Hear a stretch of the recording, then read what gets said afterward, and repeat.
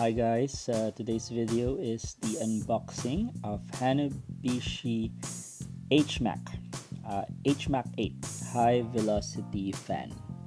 So yun nga, ang tawag sa kanya, part siya ng macaron series. Di ko lang alam kung bakit macaron series yung tawag. Pero yun, maliit lang siya. Hindi siya yung sobrang liit, pero yan yung actual size niya. So, sabi sa box is 8-inch yung diameter niya. So yun, kasama dito yung mga yan, normal. Actually kanina nabuksan ko na siya, so binalik ko lang ulit sa box. So yun yung mga laman niya sa loob. Yan. Hindi naman na masyadong kailangan basahin tong mga to. So yun nga, yun, high velocity fan siya.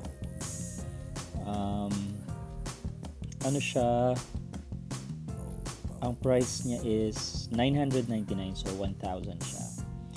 Pero sa iba, may nakita ako online 1,200, merong 1,100, mga ganyan. Pero nabili ko siya sa SM Hypermart dito sa amin sa Antipolo. So yun, tatlo yung intensity niya. So nga pala, siya 90 degrees na naiikot yung head niya. Tapos ayan, quality yung itsura, hindi cheap yung materials na plastic na ginamit. Mukhang matibay siya, although pricey for me kasi may mga parang standard na fan nakita ako, mga worth lang parang 599, mga ganyan, 600 plus,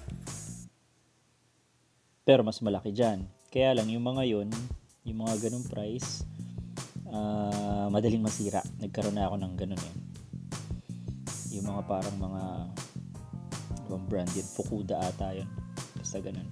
Pero ito, since Hanabishi naman siya, so trusted yung brand, mukhang matibay siya. So ito yung number 1. Okay, so tatlo yung niya, hanggang 1, 2, 3 yung lakas ng fan niya. So ayan, number 2, hindi ko nga lang masabi kung gaano kalakas kasi hindi niyo naman mararamdaman dito sa video pero malakas siya. Actually malakas siya para sa ganyang kaliit na fan. Ang maganda lang sa kanya is handy siya. Pwede nyo ilagay lang sa floor, tapos nakatutok lang sa taas, tapos nagsisirculate yung hangin sa buong room or sa bahay. Ang pinagayahan niya kasi yung parang vortex ba yun? Basta search nyo na lang yung vortex na fan. Yun. Tapos ano pa ba? Yun, tatlo yung available niya na kulay. So ito lang yung kanina, ito lang yung available na available. So yan, kaya yan lang yung nabili ko. Pero so far ito yung the best na kulay for me. Kasi siya, clean siya tingnan, neat siya tingnan. So yun.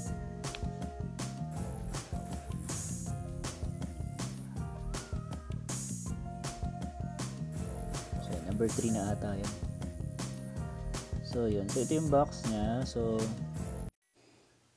ayun, ito yung mga features niya.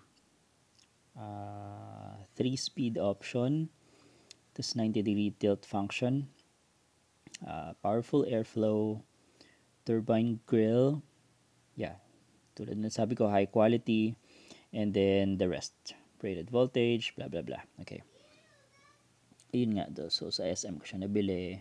Ayan yung tatlong kulay na available. Yan. So far para sa akin sulit siya kahit 1,000 yung presyo. So paano guys, hanggang dito na lang, and watch out for my other unboxing. Di ko lang alam kung ano pa yung unbox ko, pero thank you guys for watching. Bye.